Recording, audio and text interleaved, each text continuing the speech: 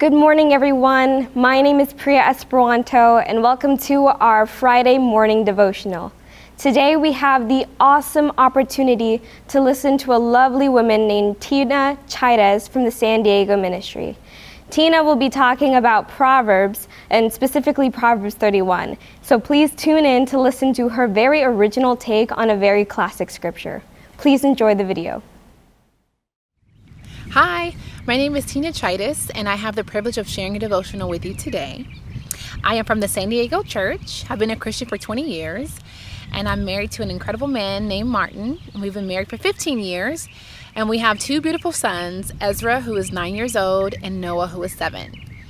Today's devotional is out of the book of Proverbs, which we know is known for wisdom, insight, and knowledge. And I chose the book of Proverbs because I was looking for wisdom, insight, and knowledge. And as I was going through different passages, I had been meditating on Proverbs 31. You may be thinking, oh, here we go again, the Proverbs 31 woman. But I promise you it's on a new take. You know, I chose the devotional on the Proverbs 31 woman because this is a woman that I have admired for many years. But to be honest, when I would read about the Proverbs 31 woman, I would just kind of feel discouraged and inadequate. I would think to myself, who truly has time to do all the things she did in one day? How was she able to be everything her husband needed, her children needed, the society needed, her employees needed, her servants needed? How could she do all those things? And sometimes I would miss some very important things about the passage that I want to share with you today. You know, I want to point out some things that I had not recognized before that have given me a lot of hope today. And one of the things I want you to walk away with from this devotional is to be confident in your future and to be able to laugh at the days to come. And I wanted to talk about that because, you know, right now we are going through a global pandemic. The whole world has shut down. And there's a lot to be afraid of and a lot to not laugh at in the future. You know, for me, as the pandemic hit, I just felt a lot of fear and just a little bit of anxiety. What is happening? You know, when my kids were told to stay home from school and stores closed and lots of people got sick and lots of people lost their lives all over the world. And lots of people lost their jobs. And I have never experienced anything like this, and nor have you in our lifetime, right? And so there was a lot of fear of the future, and I was kind of feeling really insecure. And as a mom and a wife and a friend and a daughter and a sister and all of those things, I knew I could not lose my confidence. Who can I learn from? And it led me to the Proverbs 31 woman. But like I said, initially when I read about her, I was like, oh no, here we go. But as I read through, I began to learn things that I had not learned before. And I hope that through this devotional, you would feel confidence about your future, confidence about where you are in life right now, and that you can laugh at the days to come. Let's read in Proverbs 31, verses 10 through 31. And it says, a wife of noble character, who can find? She is worth far more than rubies. Her husband has full confidence in her, and she lacks nothing of value. She brings him good, not harm, all the days of her life. She selects wool and flax and works with eager hands. She is like the merchant ships, bringing her food from afar. She gets up while it is still dark and provides food for her family and portions for her servant girls. She considers a field and buys it.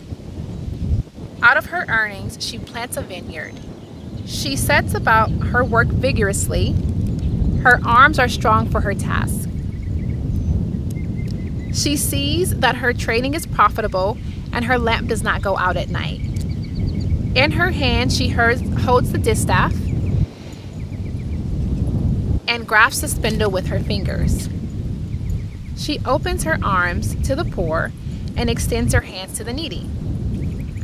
When it snows, she has no fear for her household, for all of them are clothed in scarlet. She makes coverings for her bed, and she is clothed in fine linen and purple. Her husband is respected at the city gates, where he takes his seat among the elders of the land. She makes linens. She makes linen garments and sells them, and supplies the merchants with sashes. She is clothed with strength and dignity, and she laughs at the days to come. Again, she can laugh at the days to come. She speaks with wisdom, and faithful instruction is on her tongue.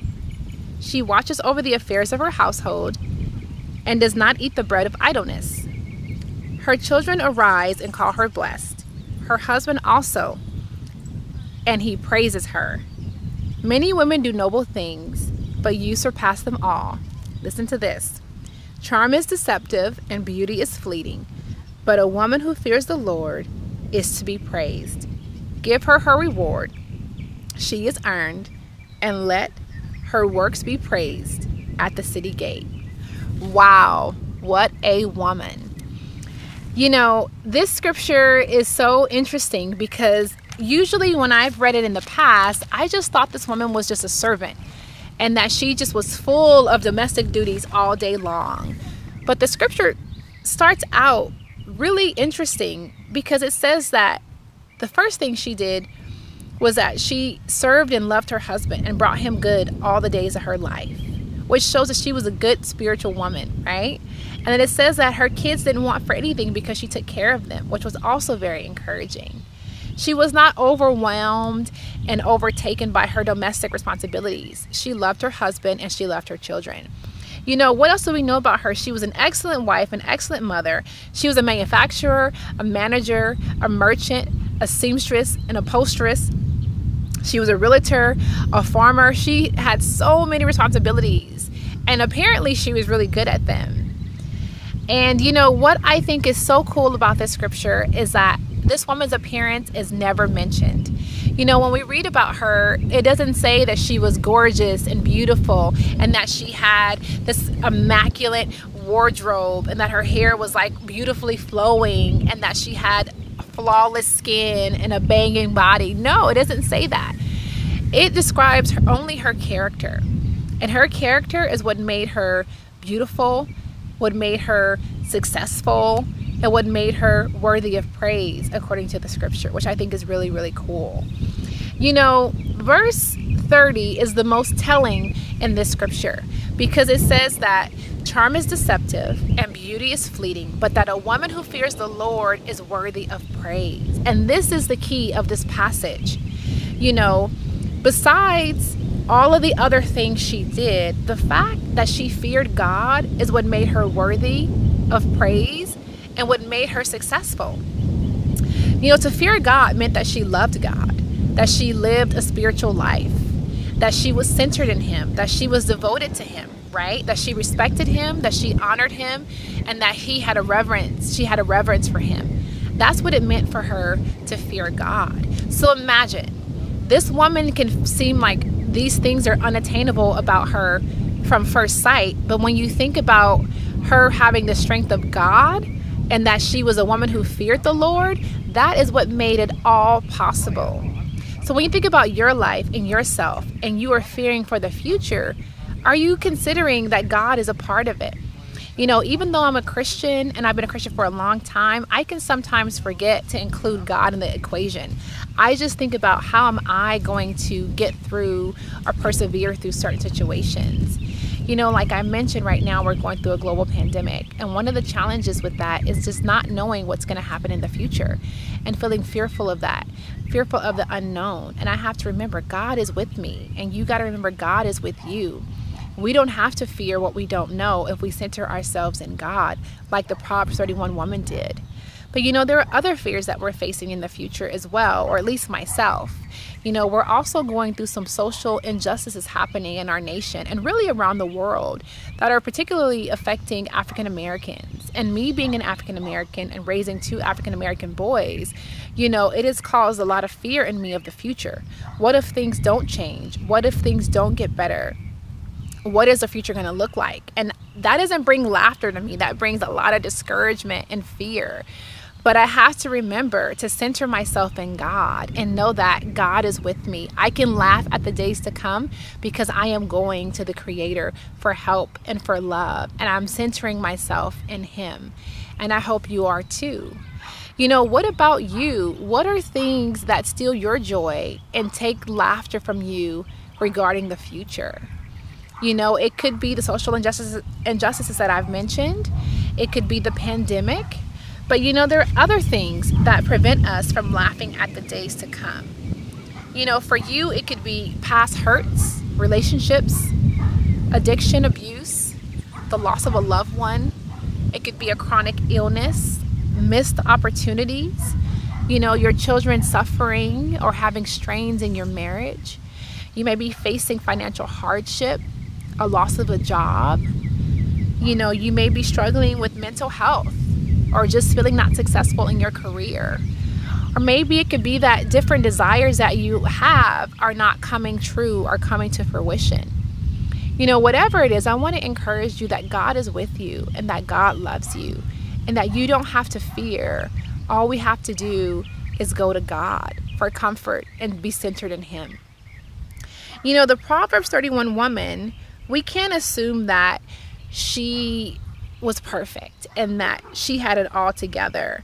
But I don't believe that's true because nobody is perfect, right? I would assume that her being a wife, that she had challenges in her marriage.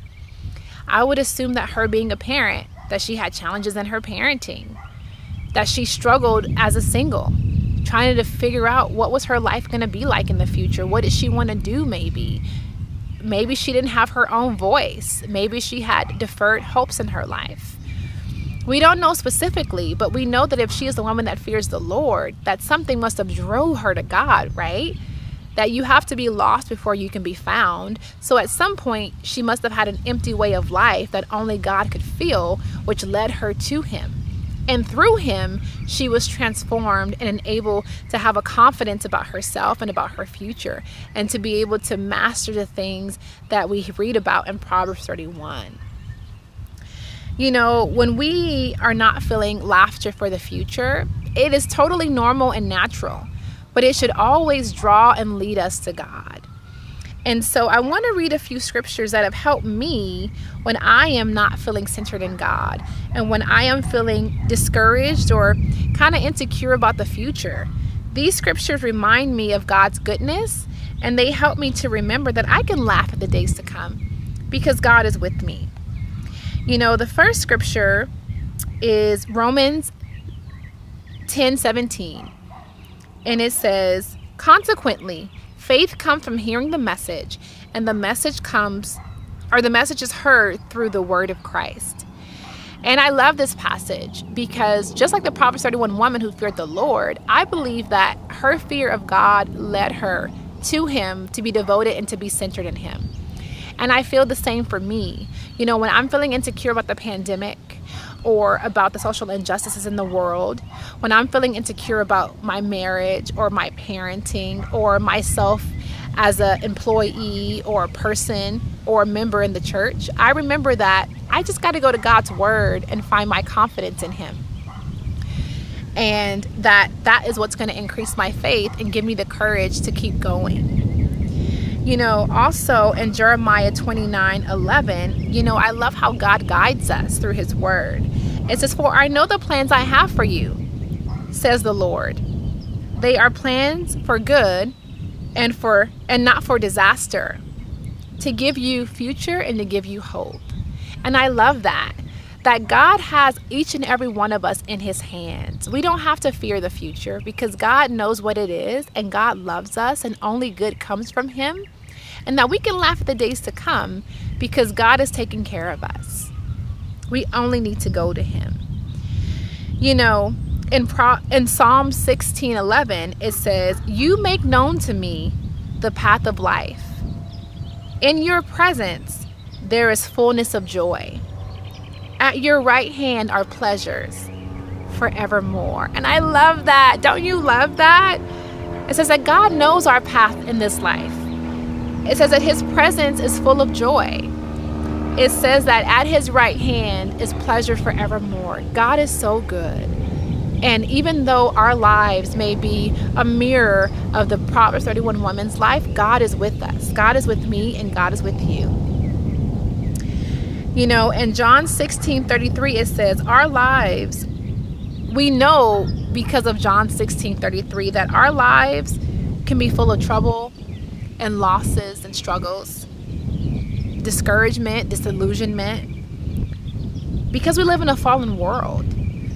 But God is so good, like I said before, and God is so present. And we can get our confidence from Him and in Him if we hold on to Him. So I hope that as we talked about the Proverbs 31 woman, that when you read this passage in the future, that you would not think of what you're not because of what she is, but that you will remember that she is all that she is because she is a woman who feared the Lord and who was centered in Him. And that just as God gave her the strength and the confidence to look at the future with laughter and with confidence, He can give the same to you. I hope that this devotional was helpful for you. And please excuse all the walking people and the dogs. Thank you. Thank you for joining us. I hope this has been educational and inspiring for you. If you'd like to know more, please join us by going to study.laicc.net, and we'll be happy to contact you and help you in any way we can.